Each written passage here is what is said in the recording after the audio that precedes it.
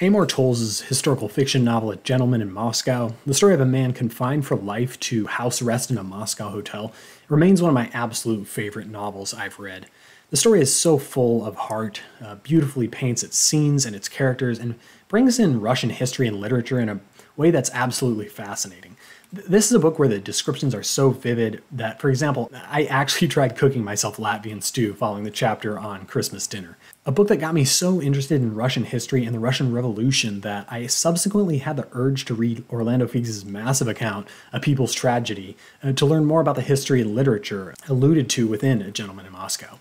And a book that even seemed to confer some deeper meaning and value to experiences like a depressive slump or, well, like finding oneself indefinitely quarantined because the world had just pretty much shut down and gone into isolation the month before I read that book. So naturally, I was excited to hear about the release of The Lincoln Highway, Towles' latest novel, which explores a new cast of characters and a new setting, this time taking readers on a road trip through 1950s America. My family settled on this book for our informal book club, and once we were able to get our hands on it, I think all of us finished it pretty quickly, which is all the more impressive because this isn't a super fast-moving book. It's not a slow one, but it takes its time to get where it's going. This will be somewhat of a longer discussion than my typical review, so grab a coffee, make yourself comfortable.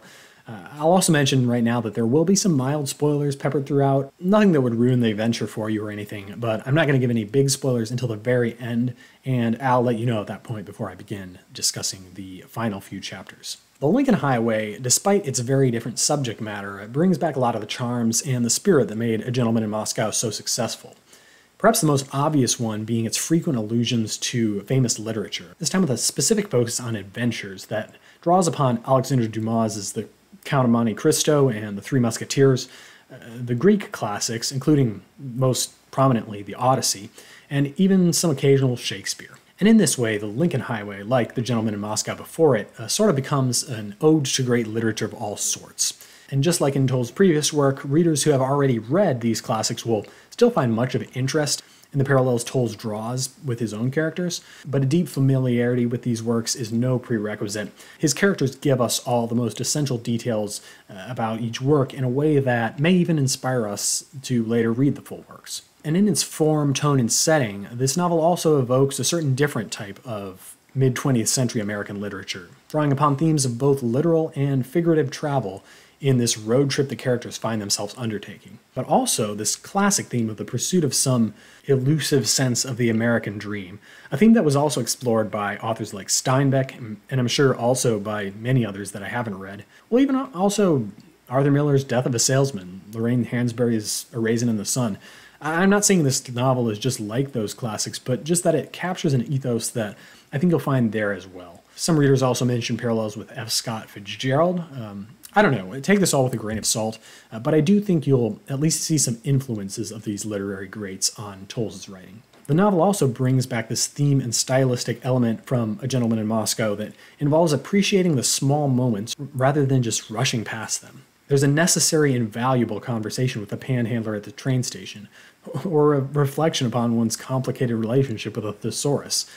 Whether or not you're particularly attached to the overall plot of this journey, these little moments, which are almost standalones, except that, of course, every moment in life must be appreciated within some broader context, those little moments were the richest part of the novel. Often they were a lot more interesting than the loose overall plot. They were what kept me each morning getting up and reading more, although this novel does have more of a sense of plot and destination than A Gentleman in Moscow.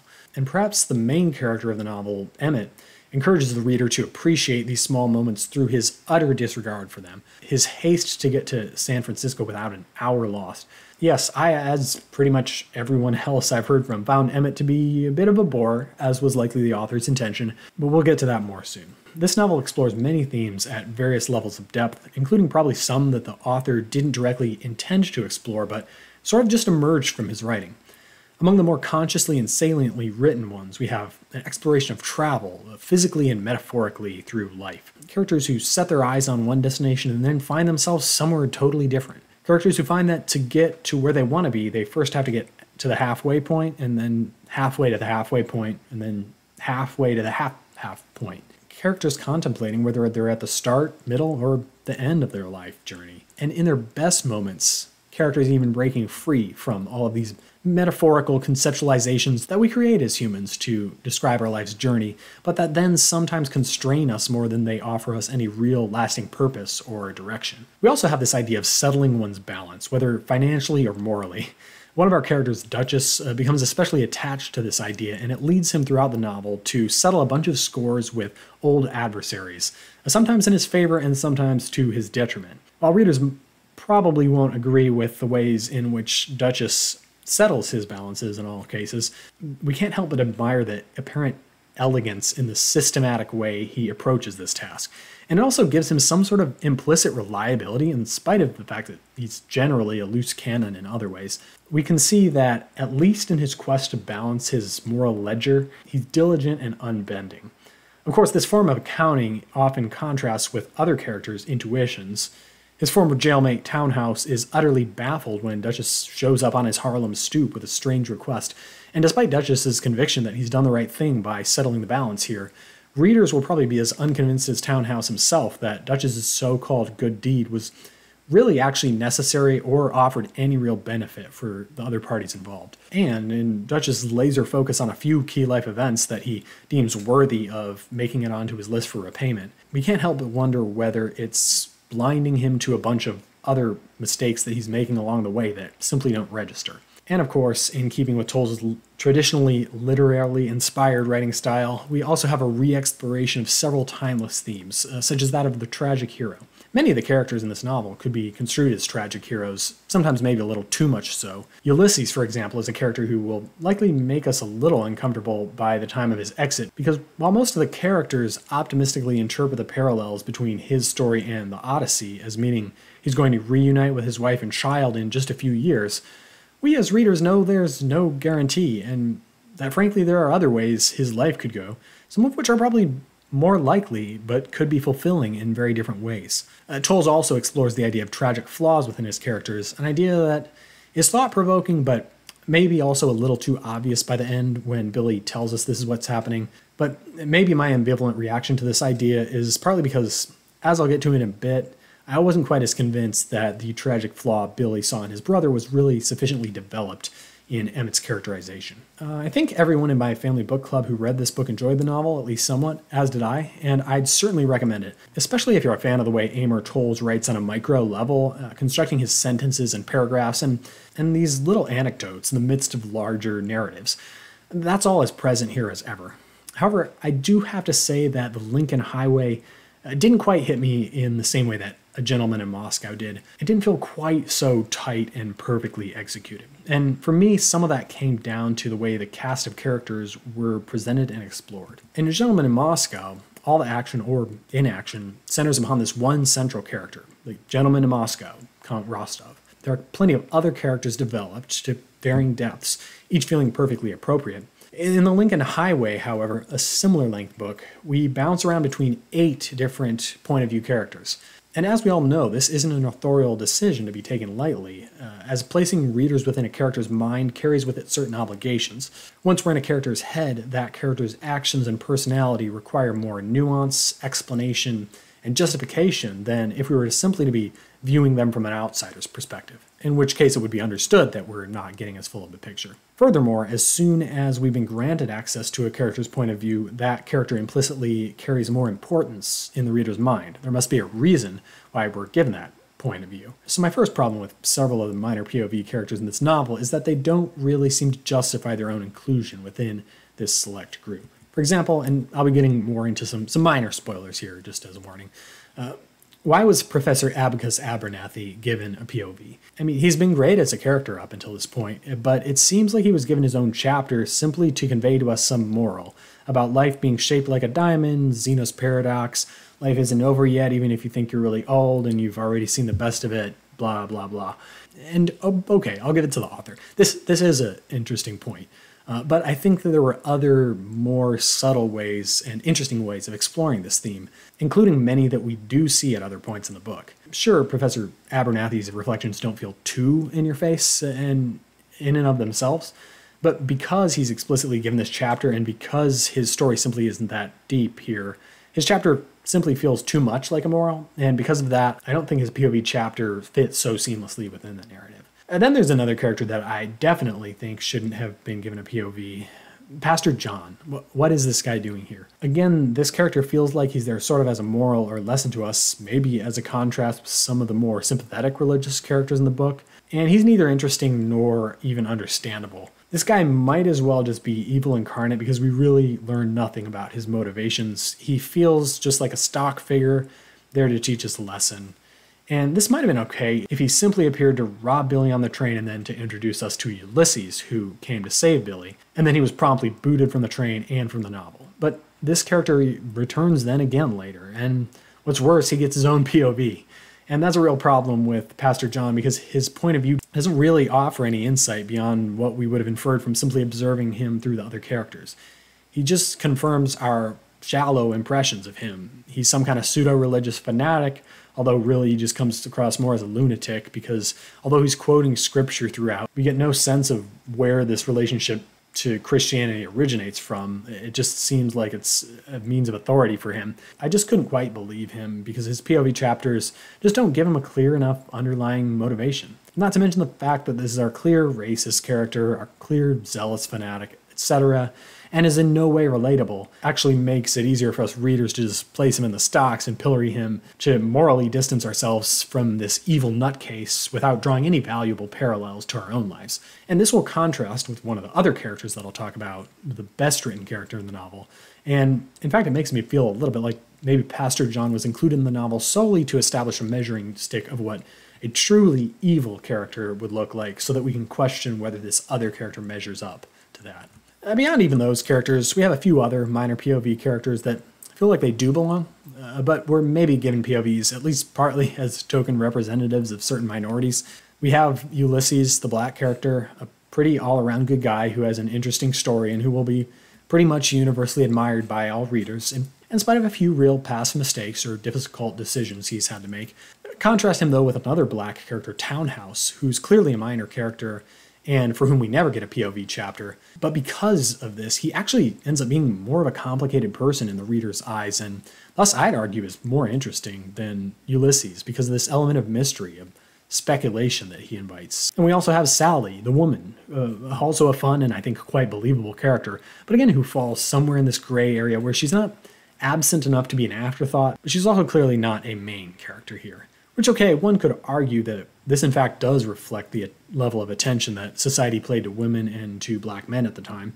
All in all, I really did like Sally as a character in herself. She was very believable as a person, and I say one of the best developed characters in terms of her nuanced views and her personality, but she's just not so relevant to the main thrust of the novel. And because of this jumping away from the main characters every so often and into Sally's or Ulysses' threads, did certainly disrupt the main narrative in a way that I guess you just have to be ready for when reading a story like this with so many points of view. That's not to say that these characters shouldn't have been included at all. I'm just pondering whether they might have worked better simply as characters who are introduced through the eyes of other main characters. I mean, I'll admit that would have been pretty hard for Sally because we would not have gotten the same level of nuance seeing her through Emmett. I mean, Emmett doesn't understand her at all. It may sound like a slight to someone making them a non-POV character, but in other ways it's actually really a gift for them. A way of giving them some space, like what we saw for Townhouse, or for Wooly's sister, Sarah. Like, still thinking about comparisons between Sarah and Sally, I guess it does make some sense that Sally should get her own point of view chapters as someone who's really decided to seize life by the horns,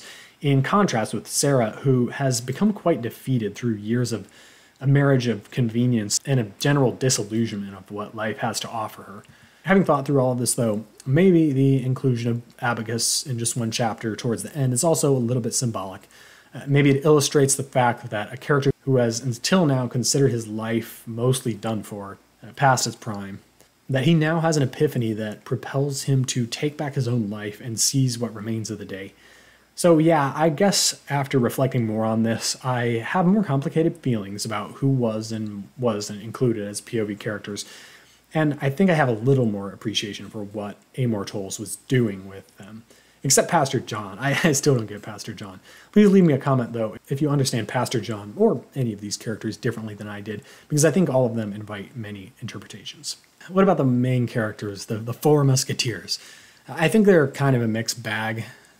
Billy, the young boy, is the D'Artagnan of the novel, if you want to go with the parallels to the Three Musketeers. He's the one who's there observing, adventuring, and documenting the experiences of the more so-called important central three characters. Billy's a bit challenging to read simply because as a precocious young boy, his character often falls somewhere in this territory where he feels like he's too mature and knows too much to be just 8 years old, but then occasionally we get these sharp reminders of just how young he really is. But beyond simply being an avid reader and knowing lots of trivia and all that, which is pretty believable to me, he doesn't quite capture the maturity level of a 9-year-old in my eyes. He seems a little too skilled at reading other characters' emotions and motivations. I mean, it's a rare 8-year-old who would tell his 18-year-old brother to count to 10 first before the next time he hits someone. Still, I don't mind Billy as a character, even though he's not someone where I'd spent too much time dissecting or exploring his motivations. He's really more of a catalyst. And he's also there so that sometimes he can just make us pause for a second, observe and appreciate what's going on around us, and just have some sense of wonder for the things we take for granted. And that he does, because in this way he exists in complete opposition to his brother Emmett. So Emmett is arguably the main character of the novel if you had to pick one, and definitely the most boring character when considering the ratio between the number of pages centered on him and his actual depth of character. Now, in some ways, I think this was intended because most of the other reviews I watched said the same thing. I certainly didn't see anyone saying Emmett was their favorite.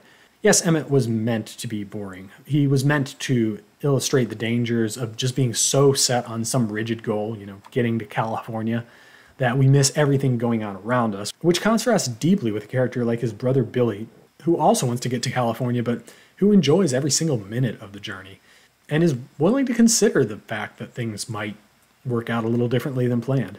Unfortunately, I found that in his efforts to characterize Emmett as this kind of boring, uncurious character, Towles often goes a little too far, even to the point where Emmett becomes a little unbelievable.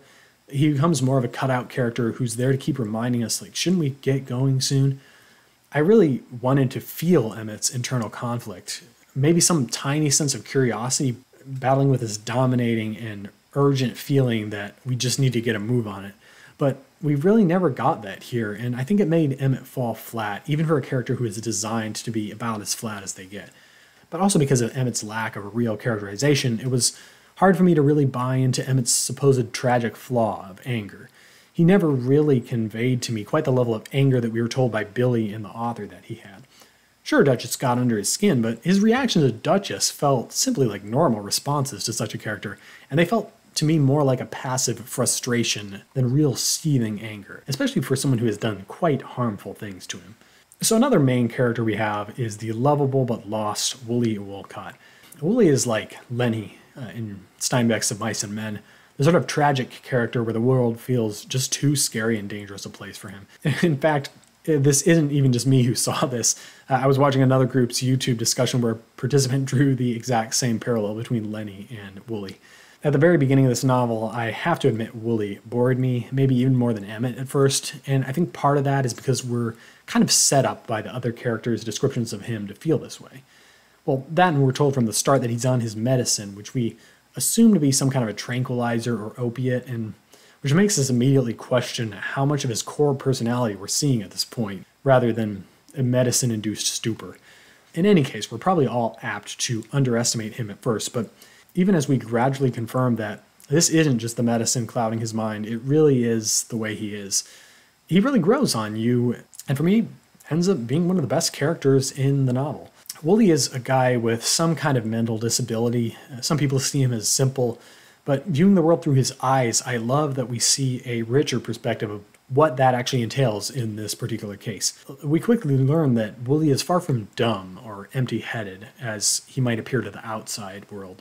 He's actually quite clever and thoughtful in many ways. It's just that he tends to easily become overwhelmed by diverging possibilities and by the confusing or unsettling or frightening ideas that pop into his head in a way that trips him up and, of course, makes him come across to those around him as mentally absent. I think the scene describing his confrontation with the thesaurus really conveys Wooly's inner experience in a vivid and relatable way. And because of this, I found him a believable, relatable, and ultimately very lovable character, which maybe is to be expected for someone whose name evokes like a teddy bear. Finally, though, there's Duchess, the performer, the thief, the vigilante with his own unique but consistent sense of justice, and much more. Despite him not being the official main character of this book, although I have heard this debated in many of the discussion circles I listen to on YouTube, in a certain sense he really is the main character because he's the most complicated character, the most interesting character, and although Emmett's the one we're first introduced to at the start of the novel, who is it that we see in the last scene making his glorious exit? Emmett can certainly be frustrating at times, but if there's one character who will make us conflicted in the best possible way, it's Duchess. Here's a guy who's just a joy to read, who has such a personality and really just injects life into the book in every encounter. The one who narrates his own POV chapters in first person, unlike any of the other characters except Sally. The one who really drives along the plot as he drives away in his stolen car whenever things are finally starting to shape up for our would-be hero Emmett. By the end of the book, I think most of us still won't quite know what to make of Duchess. I mean, we've given him a bunch of chances and he keeps disappointing us. Everything he does feels self-serving, and yet, is he completely devoid of empathy or regard for any of the other characters? Has he done anything that unequivocally proves he doesn't care at all about Wooly or Emmett or Billy? Readers will disagree on this point, and I think there's evidence for either side of the argument, and I myself still remain undecided there. But this ambiguity that remains to the end isn't because Duchess is an inconsistent or poorly written character. He's only inconsistent in ways that feel totally believable, and for me, Duchess was hands down the best character here. So yeah, I thought the characters were a mixed bag, with major characters like Duchess and Wooly coming out strongest, but with Emmett and even Billy falling a little bit short, not to mention a few of the less compelling minor POV characters like Pastor John. But Towles asserts himself in his own short commentary video, which I'll link in the video description, along with many of the others that I've talked about. He says that once he'd written this book, he simply couldn't imagine the story with any one of these 8 perspectives missing. Together, they were what gives this tale its unique richness and its texture. Now I want to give a bigger spoiler warning before I wrap up with some discussion of the ending, and I will say that there are some surprises here, so think twice before continuing if you haven't read it yet. A few major surprises come at the end of the novel. Wooly takes his own life with an overdose of medicine, an action that has been foreshadowed in the second half of the novel as we've begun to see just how turbulent Wooly's inner life is, but one that still came as a jolt to me nevertheless. And in Duchess's carelessness or his eagerness to get at Wooly's fortune, he fails to protect his supposed friend in this critical moment, making us question Duchess's true motivations for being Wooly's friend. Some readers have even speculated that Duchess left the medicine bottle there on purpose in the spice rack where Wooly would stumble upon it, and therefore that this action was more than neglect, it was an intentional pushing Wooly towards the suicide. I do think it's hard to rule out this possibility. I mean, why would Duchess have put the medicine there instead of throwing it away? At the same time, though, it doesn't seem quite in character for a man who's trying to settle his karmic balance by atoning for all his past wrongs, unless he somehow managed to convince himself that this is an accident or something that Wooly would have wanted. Then Emmett and Billy arrive, and when Emmett discovers what's happened to Wooly, it leads to a confrontation between himself and Duchess in which Duchess pulls out a rifle and aims it at our hapless young Billy, who is not all that alarmed. Because unlike Duchess, he can read, so he knows that the gun is not loaded, and further that Duchess needs him and Emmett to read Wooly's note bequeathing 1/3 of his fortune to Duchess. Duchess backs down and plays off his actions as merely a bluff, claiming he never would have actually harmed Billy or Emmett. An assertion that readers may or may not believe because although it's true that he never has harmed either of them yet in a fatal sense, he's also taken advantage of them several times at this point to get his way without ever demonstrating to them any good faith in his ultimate intentions.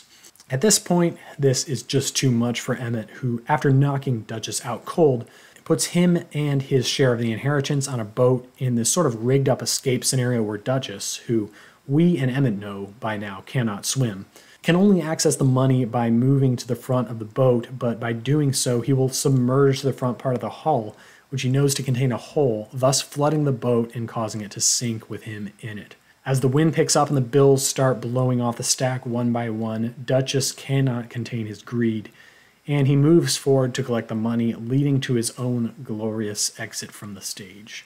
So I personally enjoyed the ending for what it was, but I gathered that it was also unsatisfying for a lot of readers for fair reasons.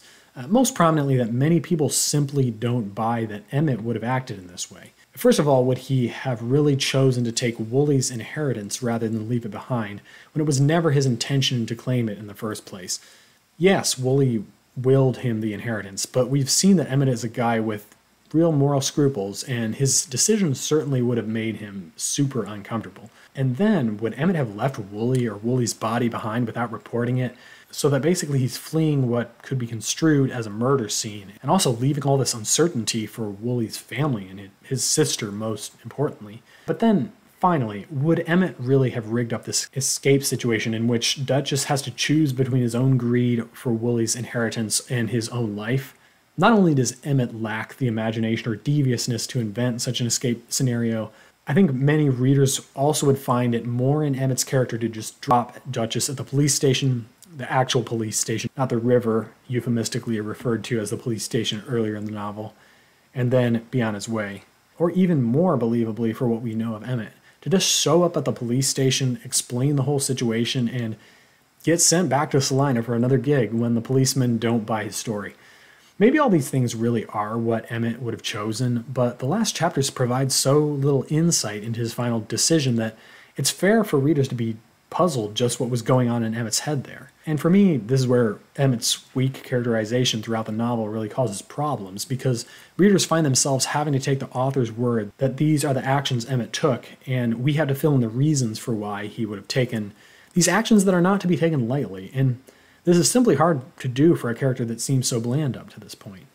Not only this, but we also have to believe that Billy, who we've learned by now is a child with a lot of heart and not nearly as clueless as others might think, would agree to this plan without much of a fight. So, although this final scene feels very Steinbeckian, the characters don't quite add up in a way that really leaves us convinced that they all acted consistently with their personalities. One other more minor criticism I heard from some readers was that a lot of the earlier loose threads, such as those involving Abacus Abernathy and Ulysses, weren't quite tied up to everyone's satisfaction, making the ending feel a little bit premature for some readers. And why does Duchess, as the life fades from him, see a vision of Sally with a baby? It sure didn't seem like that was the first thing in the cards for Sally based on her last monologue, but of course life works in unexpected ways.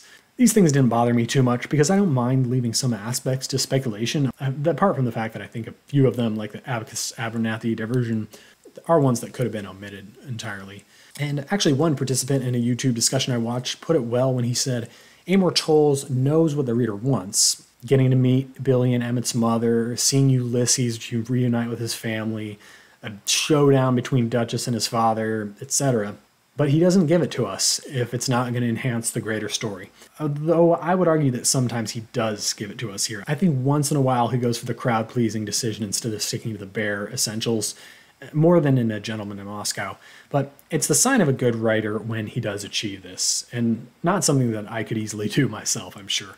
I mean, even the name of the novel is kind of a huge red herring, though I didn't notice it until the whole book was said and done. I don't think our characters have even set foot, or set tire on the Lincoln Highway until this book is already over. But all in all, I found the sparse but existent plot of this novel enjoyable, and it was a joy seeing where the adventure took us through the unexpected twists and turns of life and of death. So if you like Amor Towles' work, or if you've never read him before but the idea of his style sounds appealing, I'd encourage you to give this a read.